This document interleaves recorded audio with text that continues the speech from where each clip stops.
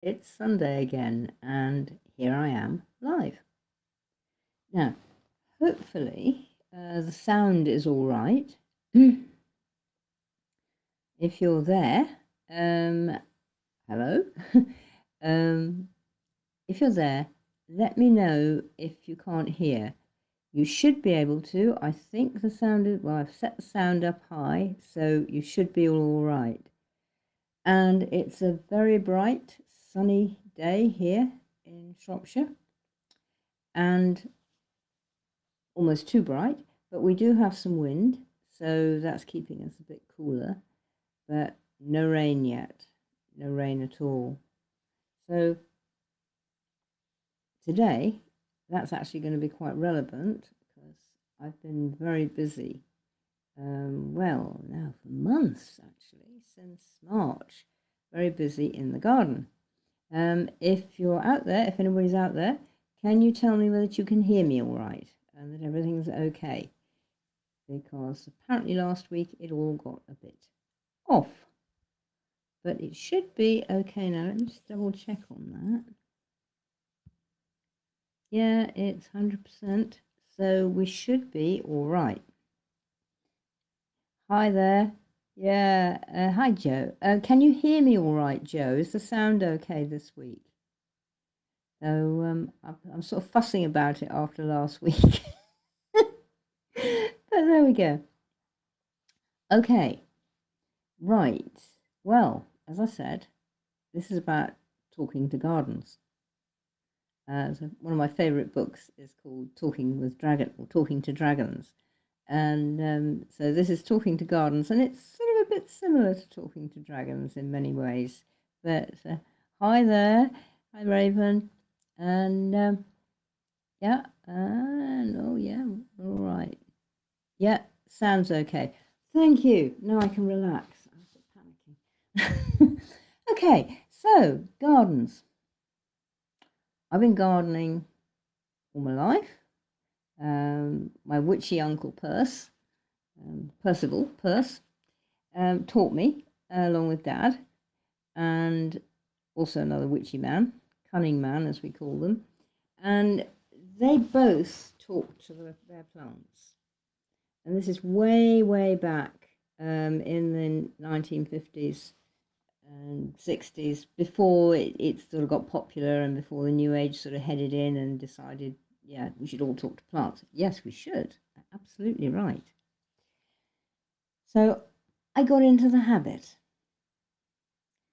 And that's really a lot of what it's about. It's about getting into the habit of talking with everything. So, I mean, that carries on a bit from last week where I was saying working with spirit, but it carries on really because talking to your garden, talking to your plants, is still talking to spirit. And it's about getting into the habit of doing it and doing it all the time. And another thing is, it's sort of, yeah, an attitude of mind.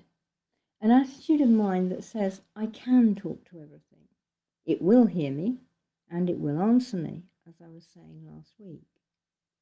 And gardens do. Plants are sentient beings. I mean, even science is sort of agreeing with that nowadays.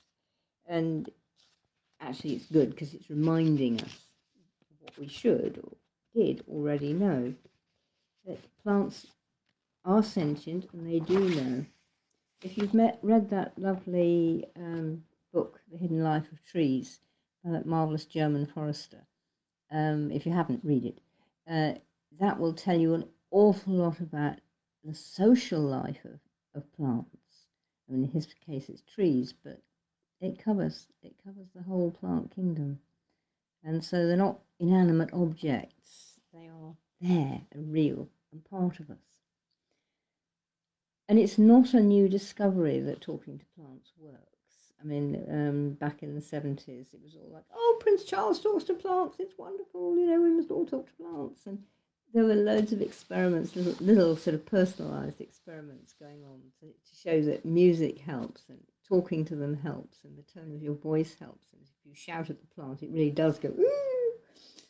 And it is quite fascinating, and we were very much involved in all that. And we used to do talks and demos and things at the early Mind, Body, Spirit festivals. And that was all over them. It was lovely. And people were really going, wow, they do. Yeah, they can. Then it all seems to have got a bit forgotten, and we were all just hippies, and we just sort of did it. And, you know, real people don't do that. Yeah, they do. Real people do that. They talk. They talk to everything. So I was talking to my garden, and I've been talking to it all week. Now, I seem to be being led into, I'll check on my notes again a minute. I seem to be led straight into somewhere I thought I wasn't going until a few minutes, in a few minutes' time. But it seems like I'm going there now. So, what happened? Well, as you know, I've been here only since August, and the garden was incredibly neglected and overrun and unhappy and full of things that really didn't want to be there. So a lot of the winter was about clearing those out. And then the spring has been about putting the beds and things together. And I always sit with things before I start and ask them what they want and do this. And I was doing this last August, September time, getting the basic plans out for the garden. And they've worked. It's working. It's coming along. They've grown and changed a bit as we go along, but that's normal. That's what plans do.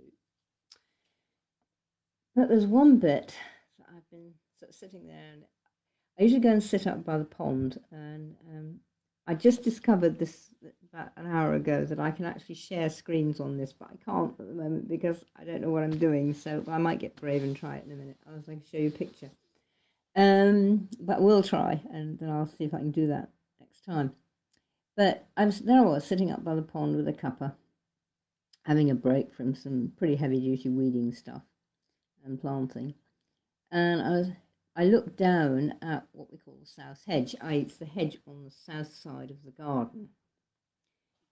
So the hedge bit that I look at is actually facing north, so it's a bit shady. It's not sunny. The other side of it is brilliant sunshine, but my side is a bit shady. And it's a tall holly hedge. It's lovely, and it's probably a metre thick, if not more, a bit more. And so it's absolutely superb for the birds and for the wildlife, and insects love it as well. And it's got ivy growing through it. And so the evergreen means it's a really good winter habitat. It's also really good for me because we get southerlies, southwesterlies and westerlies. And all around that side of the garden, we have this huge, thick holly hedge. So I get quite a lot of shelter from that. It's brilliant. Anyway, in the bottom of it grow nettles. Now, I don't actually have a thing against nettles. It also grow stocks. I mean, they always grow together. We know why. Get a sting, rub your finger, rub the sting with dock leaf, and it does go away. But they like the same sort of ground, and they work the same sort of ground. And soil that's had nettles in it is superb. It comes up, it's beautiful tilth once you get the nettle roots out. Otherwise, all you get is more nettles. But here, down in the bottom of the south hedge, I've got no objection to the nettles being there. And I need them anyway because they're food for red admirals and tortoiseshells and peacocks and another couple of types whose names I can't remember. So if I want those butterflies, I've got to make sure their caterpillars have something to feed on. Great. So there they are. They're doing a good job. And I like dock flowers as well, and I love the sort of reddy brown and the tall stems and that. That's pretty. But it's still very green and, just one colour. And I would really like a bit more variety, and I would like a bit more colour in that hedge. And I don't know what to do with it. I did not want to start digging it and turning it into some kind of posh border. So there I was, and I looked at the hedge, and I was, well, come on then, help me. Tell me what to do. What can I plant in amongst nettles? What will grow and be fine and not be swamped by the nettles, but will, be a bit butch and push its way through and come up as well. Almost instantly, I got the answer. So I'm obviously in the right time. We'll go into that in a minute. So, what have I got? Because I've got them here. Put the list down for you in case you want to make a note of it. So, amongst my nettles in the shady patch, or where it's shadowed, I got the list. And with the nettles and the docks, I can have mint, catmint, honeysuckle. I was a bit surprised at that, but okay, it'll climb the hedge and it will flower from the top. That's fine, and that will help with the bees and the insects with another flower for them. Oxeye daisies. Wouldn't normally have thought of those, but I thought, yeah, okay, out of it, why not? And they just cope with anything. I'm going to take over anything. Oat grass. Well, the garden's already full of this beautiful oat grass. Again, I'll get my act together next week and be able to share screen and show you some pictures. But it's beautiful. It's about maybe a metre tall, maybe not quite. And it's got these beautiful long heads that dangle and sway, and it really is gorgeous. So the whole, if it's all along there, the whole thing will sway and flow like a wave. So that was really good. Along with that salvia, well, I should have a lot of the lovely native purple salvia that pushes its way through stones. It used to push its way through paths in my last garden. So that'll go. Comfrey. I've already got some comfrey up there, but I could do with some more. It's low, so I'm going to bring that out more to the front. So that was a really good idea, and I love the flowers of it. It's really beautiful. This isn't the Bocking 14 horrible purple job, which just takes over the garden by itself. This is the old native Symphytum, can't remember. Should be able to do this. Anyway, the native comfrey. And foxgloves, of course. Got some. I think I brought some yearling plants with me. I'm just going to go and hunt them now. Borage, got loads of that. Hyssop, I don't think I've got any. Did have, but I don't think I brought any with me. So I may have to grow that over the winter for it. And it also said that it may well take some big, tough shrub roses, not masses, but 2 or 3. And that will, where at the moment it's sort of flat, that will sort of come in and out and come in and out. And that makes it so much nicer. And not only will this be for looking at from the pond, which is a good way away, but it faces the bottom half of that hedge, faces the house wall on the south side, which is our front door. And I'm turning that into a lovely little lawn where we sit.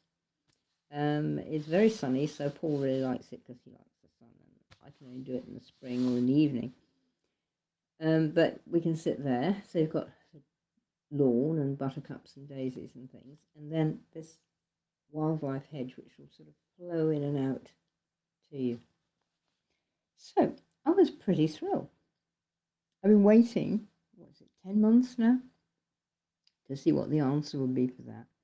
And every time I try, hi everybody, I'm getting more people. Hi Pam, hi Amanda. Every time I get near it and to think of doing it, I get, go that way. And I'm told to do something else. So when I'm not told, I just find that my brain and I find my feet walking me to a different bed, and I start working on that. So what I'm trying to say is that by this asking thing and listening and waiting, I'm getting to do things at what the garden says is the right time. Now, the garden is part of Mother Earth, obviously. And I was wondering if I'd get any cards for what I'm going to talk about today, because I don't normally have garden cards. Anyway, nearly immediately, this is from John Matthews' Shaman's Pack, Celtic Shaman's Pack, with Jessica Potter's drawings. And what I got was this one. Trying to get the light shining on it. Well, Lady of the Sacred Earth, of course, silly me.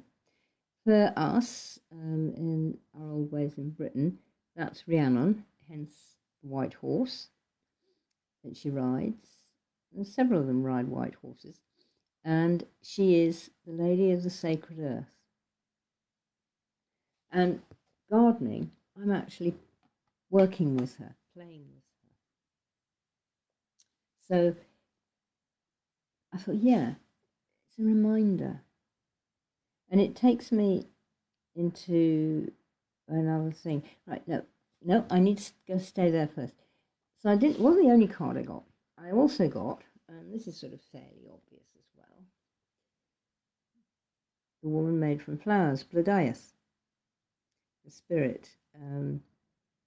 I do a good tale of her on the website. There's that. And it's her story, and she is a spirit who has made a body to help a couple of the gods, which she did. And the list of flowers is easily available on Google, and it comes from, largely nowadays, from Robert Graves' work. Well, Woman Made of Flowers, yes. And in more than one way, actually, because here she is, and in a sense, by gardening, I'm making her body. I'm making a woman made from flowers. And she's different every time, and I do this whenever I garden. We all do, every one of us. We may not do it knowingly, but we do. So she's there as part of the spirit, and she's a real changer and mover, and a shifter. And she, in the story, she teaches Lou to grow up and to stop messing about and being an idiot kid, but grow up and start being the guardian of the land, because he becomes a king, and that's what a king is for us, is the guardian of the land, the guardian of the goddess, the body of the goddess. So, yeah, nice one. And so I'm there talking, but not directly to them. They're huge, they're vast, I mean, they're cosmic scale. And yeah, they know about my garden, but for goodness sake, they've got a lot of other things to do. They don't need to be, with me, gardening all the time. So what I'm actually really, really talking with is the spirit of place. All gardens have a spirit of place. Your garden has a spirit of place. It really does. And it, like all spirits, they actually like being talked with. They like to talk with us, and they like being talked with by us. And because we're new boy on the block, we're humans, we're not old. I mean, this lady with our Earth is 4.67 billion years old. That's mind-bogglingly old. She's been making her planet for 4.6 or 7 billion years. Frankly, I think she's actually got a bit of a handle on it. I think she knows what she's doing, and all the things we're learning from climate change are definitely telling us that we don't know what we're doing. We get a bright idea, like the boys, I can do that job, I can do that job. We think, oh, I'll put some tilly-bom-pom weed on it, and it'll work, and that'll cure everything.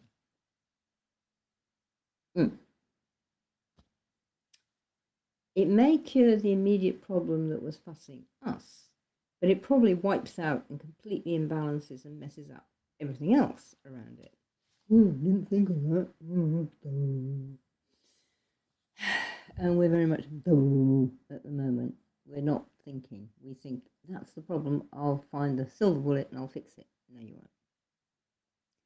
This is an interlocking, fantastic mechanism, body, planet, and it all works together. So we need to learn to work with it. And part of that working with is to speak with the spirit of place. Have you noticed something? I'm saying speak with, talk with, not talk to, but talk with.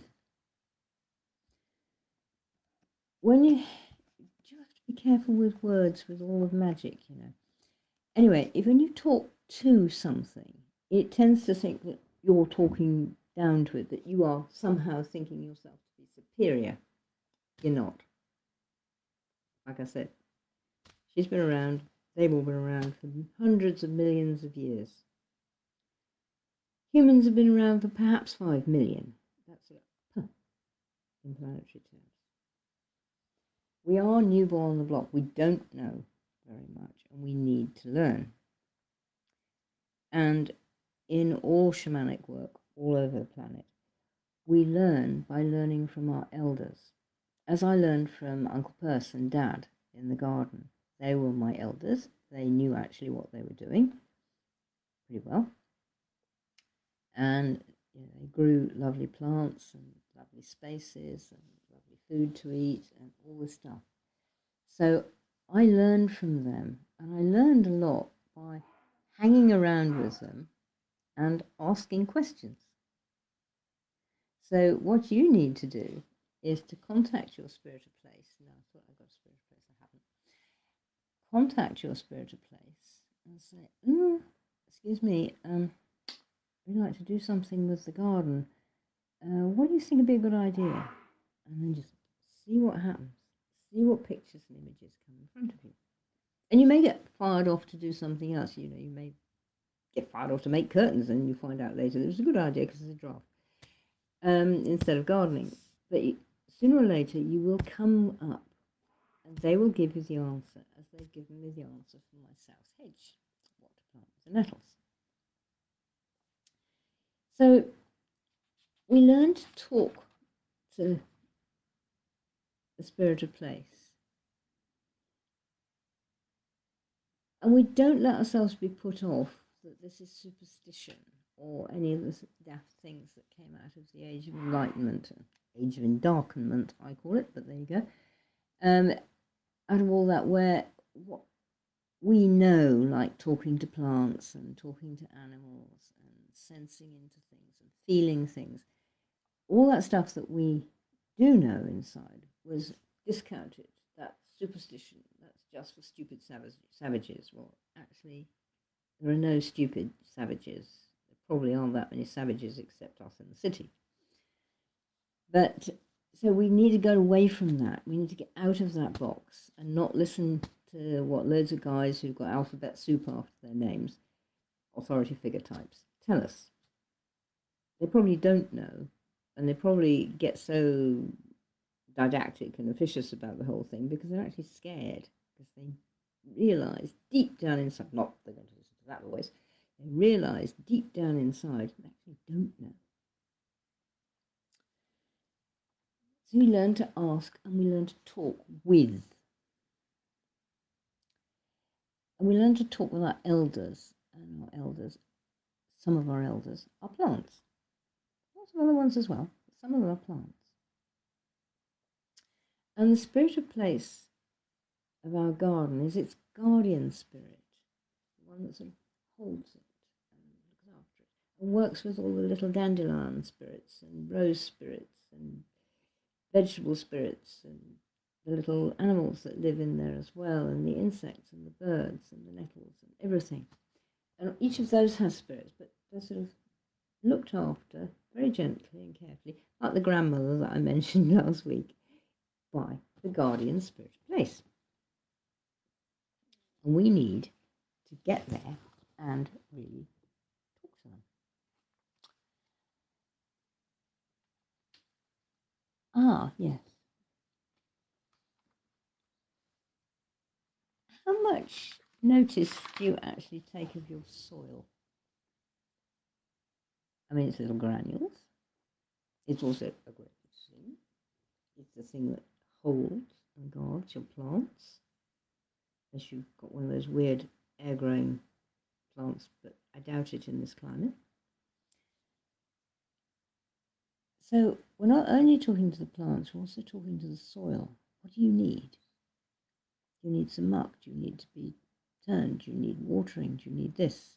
So you learn to talk to that as well, because that also is part of the whole garden and something that is being cared for by the garden spirit, the garden guardian spirit.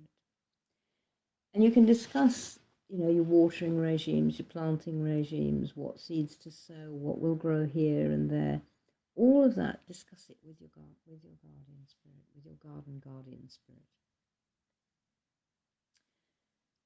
Now, the garden spirit doesn't only take care of the garden, it actually takes care of you too. Probably don't notice, or you may not have noticed that much, every now and again you do, but it does. And it works away even when it's completely neglected and ignored, as it is probably by most people nowadays.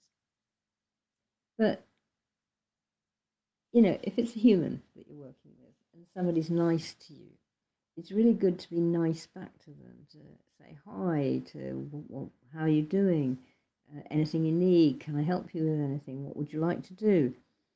All of this kind of thing, it comes naturally between two people. But try and bring that to come naturally with spirit, any spirits, all spirits, with your garden spirit. So I'm here now. I really like to do this. What do you think of that idea? I've never actually had the guardian spirit say rubbish to me. It's come close a couple of times. Really? You want to do that? What about? And you go, forgot about that. So that was sort of like a good reminder. Like a bad place to plant something or put something or whatever. And you do get told, like a friend. And once you start doing that, it really makes a difference. 20 years ago, 15 years ago, I trained as a garden designer at Pershall College. It was very good, very nice, good times. And I also did 3 gardens at the Royal Horticultural Society Hampton Court show, 3 summers, and got medals for them and all that. But I didn't stay long doing the job. Now, this is because, you get asked to make they see something you've done, like one of the show gardens, or maybe they've seen pictures of your own garden or something.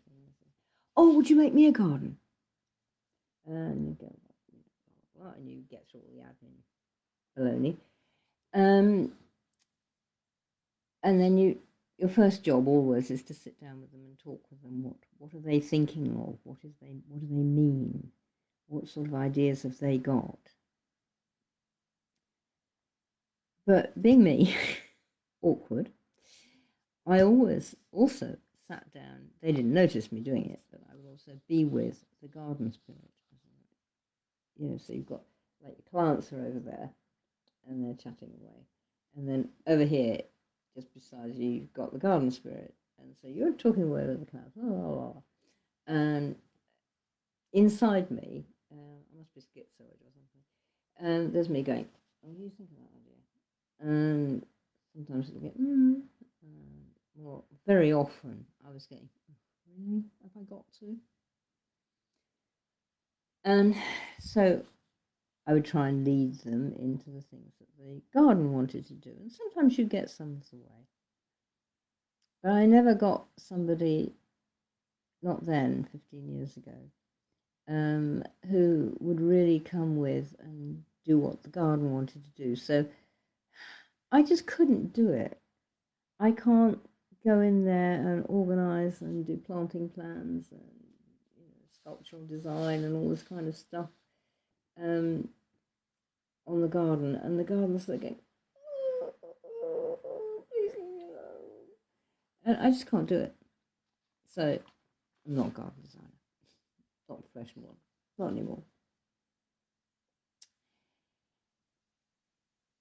So what has actually happened is I find that I'm doing this right now, and also very much of my students, that most people, in fact, I don't think I've ever had anybody who comes to be a student of mine who wasn't at least interested in plants and had a little bit of a garden, and sometimes a big garden, and I mean, a couple of people I know have had farms. Um, but they're all interested in it and they want to know more. And fairly soon they get this idea of working with the natural world. Well, yes, you are, and you are in the physical, very much, but you're also working with its spirit.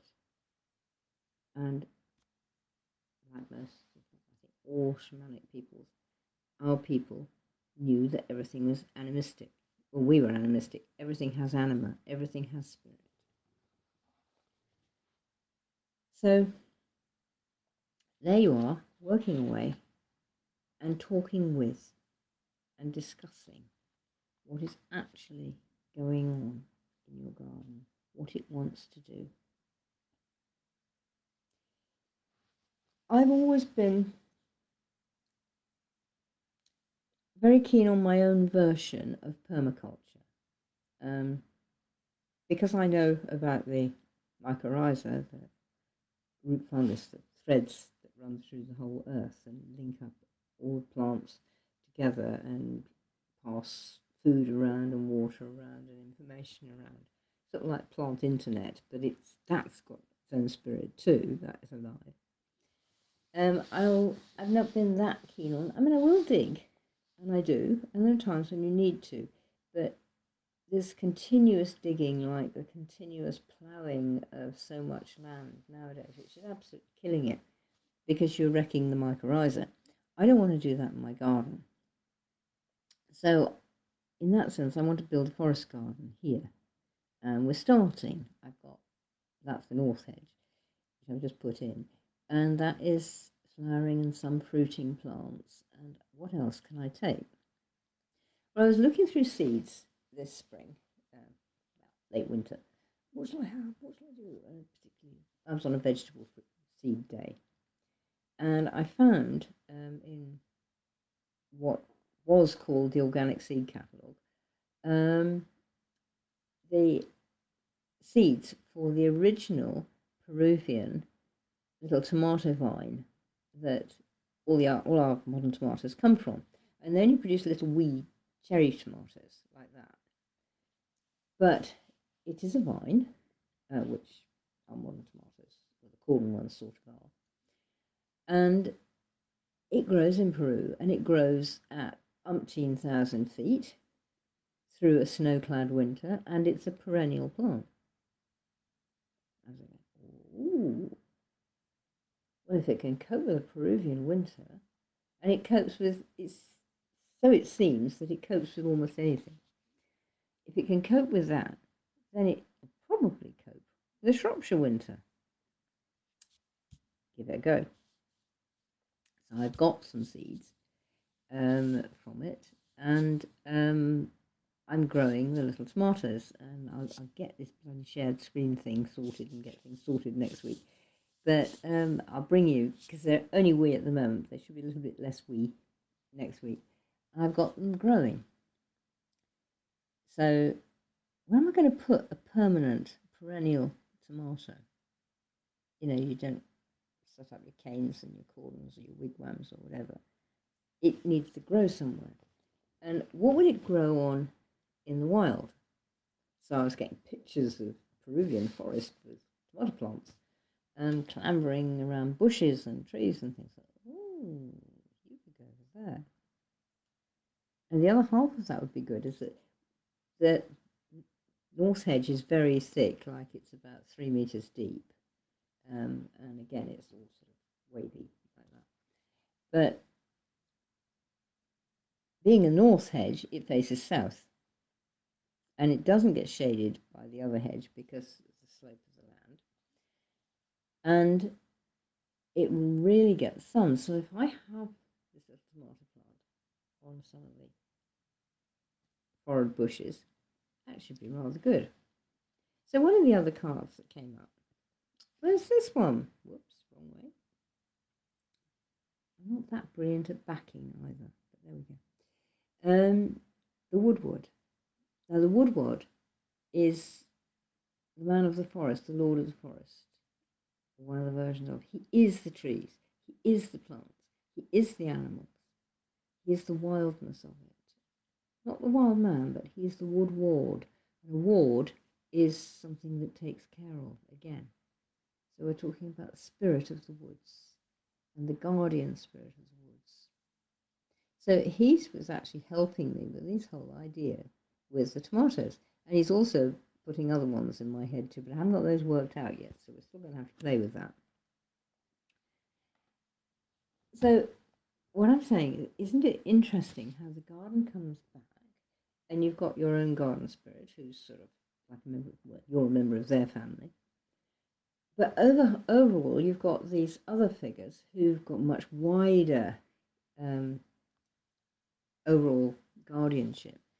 And they do notice you. And they come in to help as well.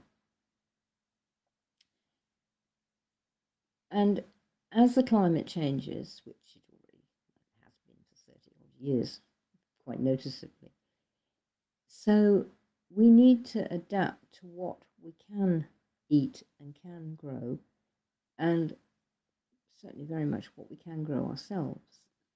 So we need to contact people like the Woodward. In fact, really we need to contact all of these people, but through our guardian garden spirit. There's no need to go banging on the boss's door.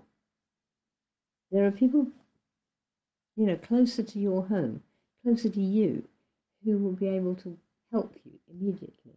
But you will be working with the ideas that the Woodward brings to you. The ideas that the woman made of flowers brings to you. And remember, flowers are important for vegetables. In fact, nothing grows unless it grows into a flower.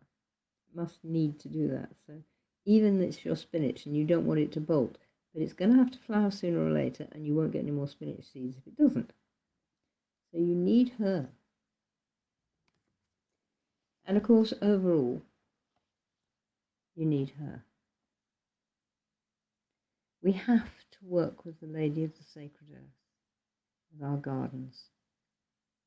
But we don't need to be knocking directly on her door every time. We can learn to be more competent than that, and more confident as a result. We can become co-workers, and there are loads of those, including, of course, your garden spirit, your spirit of place, and the cabbage spirits, and the dandelion spirits, and the nettle spirits, and the foxglove spirits, and the rose spirits, and the willow tree spirits, all of them. And each will help you. And as you get more practiced at this, you'll be able to contact the relevant one for what it is you're doing now. And if you can't work out anything else, the easiest thing, and I do it quite often, is I go out into the garden and say, help, I've got this problem, guys, will you send somebody to just give me a couple of words of advice? Junk. There it is. That's years of practice. So the sooner you all get some years of practice, the better. And honestly, it's fun doing it. But I got one other card as well today, which I think is important for us to consider. The green and burning tree. Well, as part of the pack, it has a lot of meanings about transitions and walking between the worlds and this sort of thing. But right now, for me, it just went wallop when I was looking through the cards earlier. I don't know how it is where you are, but we haven't really had any rain since March. April, May, 2 whole months, 10 weeks, 12 weeks,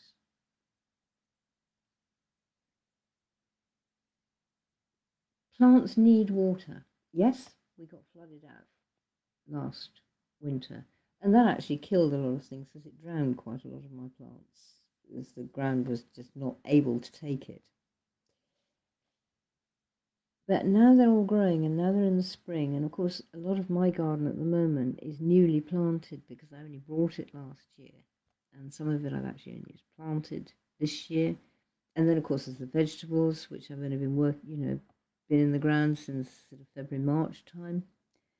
They're all new, and they need water. There isn't any. Planted out my beans last night, and the soil is dust. And this is my good vegetable garden. But I put lots of muck in already, and it's still like dust. And you water it, and you find the water's only gone down about that much.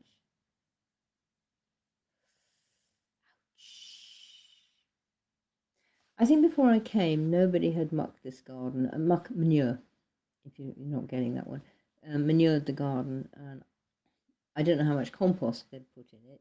I had a look at the previous tenant's compost bin, and I don't think I would have put a lot of that on it. She wasn't very careful, and to be honest, the one thing you find in the soil when you're digging in this garden is plastic clothes pegs and plastic children's toys.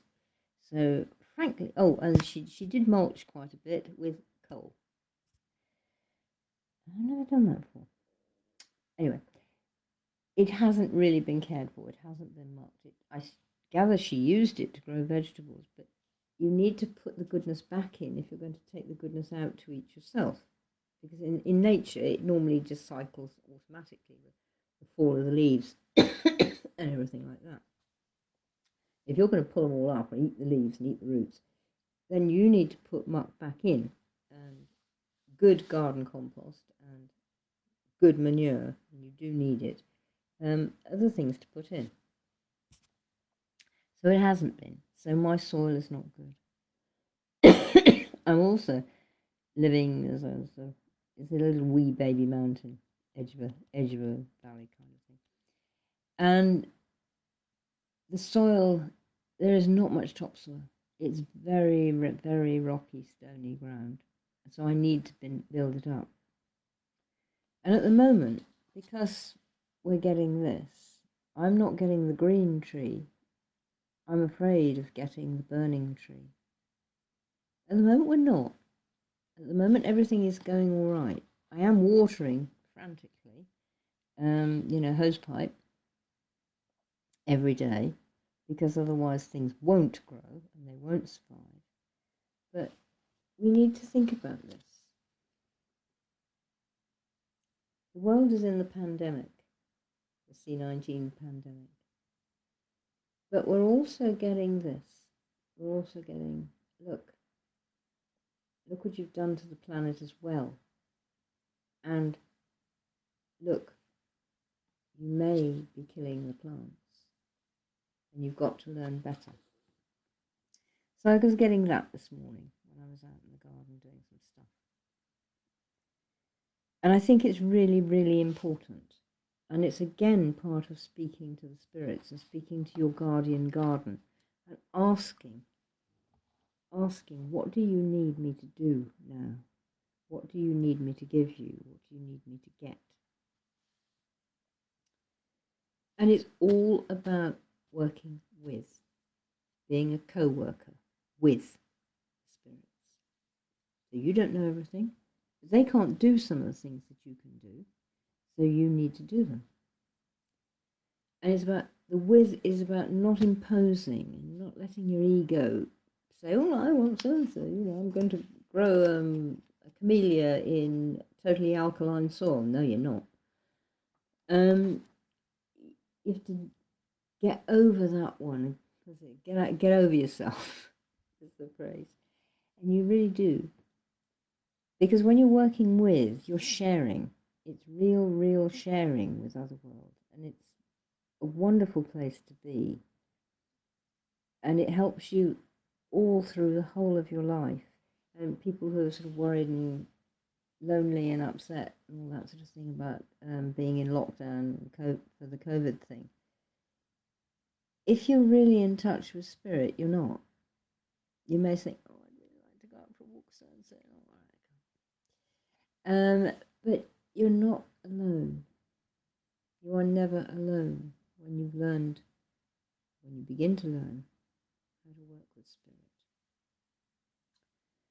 And you work with all life, not just plants. I mean, consider your table. I mean, I've just got my table here is made of wood. It was a plant, and it still has a spirit. It also has a table spirit, because now it's doing a job as a table, and it's actually holding up my laptop and all this kind of thing. And it has a spirit. What else have we got? Well, the drums behind me, you'd obviously know they do. But everything does. And it all has stuff to teach you. And you learn to work with all of it and share with all of it. You know, even with spiders or snakes or things that you don't... You learn to work with them. And it really helps expand your envelope. I know it expands mine every day. I'm always learning something. I'm always thinking, oh, God, I didn't know like that. Oh, I didn't know I could do that. Oh, that's really interesting. As I find something, because I'm open to it. I'm not saying, oh, you can't do it like that. You know, only tie a knot that way. You can only do this that way. And no, I can't do that myself. What else can I do? Actually, being a cripple is really helpful for that. You've got a pair of claws like this. If there's any things that are probably really easy for those of you who have hands, and for those of us who don't have hands, you think, how am I going to do that? You work away. You'll find it.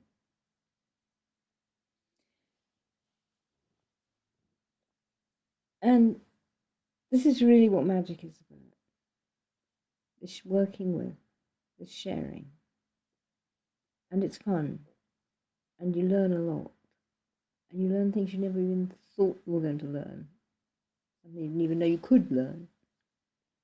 And you're always doing it, always growing, always changing. And that's what magic is about. Well, I'm going to shut up now. So it's time for you all to go off and have a cup of tea, and for me to go off and have a cup of tea. And then I think I'm probably out in the garden again, doing something or another. And I will try and get that share screen thing together for next week. So I'll look forward to seeing you all next Sunday, same time, same place, wear a red carnation, or whatever it is. See you next Sunday, people. Bye.